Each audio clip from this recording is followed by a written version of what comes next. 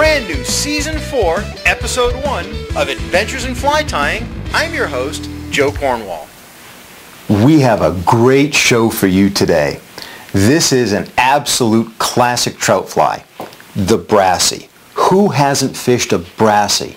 This is probably one of the most productive of all the flies that you can use anywhere that you go. Imitates caddis, excellent in any size down to even a size 22.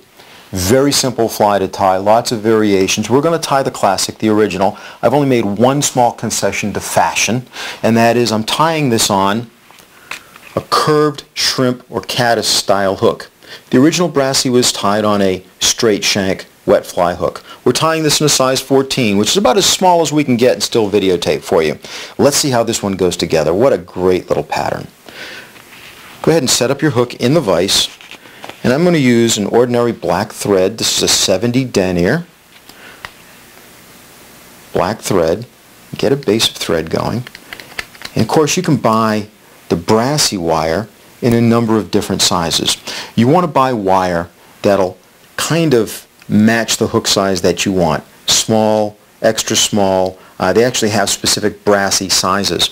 Interesting little thing to think about. We're using copper wire on this, but the Brassie wasn't originally tied with copper wire.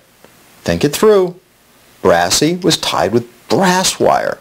And back in the 1970s, when this pattern first came into being, when you bought them from somebody who really knew how to tie them, you usually got them in a little tube, and you got them within a week or so of when you were going to use them because they tarnished and you had to protect them from the elements, and it was a one outing kind of a fly. So it's really come a long way, and of course the Brassie has spawned the Copper John and a bunch of other patterns. So all I've done is tie down that copper wire so it's along the back of the hook, and now we're going to start wrapping a very tight wire body. One of the reasons I really like this pattern is because this wire body adds a very streamlined and weighted design to this pattern. So if you fish this on a long, light tippet, and I like to use fluorocarbon, 4-pound test or even smaller, 6X, 5X, 6X, 4-pound test or 3-pound test, and you can fish this very deep with a floating line. A lot of times I'll be fishing this on a spring creek like the Mad River, and I'll be bouncing along the bottom in 3 or 4 feet of water, even with a decent current, without ever having to use any split shot. So this is a great little pattern to get down. It's also a great pattern if you want to use this as the weight and then hang a very small, let's say a miracle nymph or a zebra midge off the back of it, and fish this in, say, a size 16, and then that little miracle nymph in a size 22 on some of the tailwater fisheries like the Cumberland River that I enjoy fishing so much. Now, you can get rid of the rest of this copper wire one of two ways. If you're going to cut it with your scissors, make sure you go way in the back of the scissors so you don't splay the scissors and ruin the blade. And then use your thumbnail to kind of burnish that little piece so that you don't cut your thread. Now, a couple of peacock hurls. We're just going to use 2 of them. I like to cut off the tips because those are very fragile and they'll usually break on you anyway. Capture those under the thread and advance my thread right behind the hook eye. Now, holding this up, I'm just going to twist it a couple of times, a little half twist, so that I get almost a peacock chenille out of it. And 3 or 4 nice little wraps will make the thorax of that little guy right there.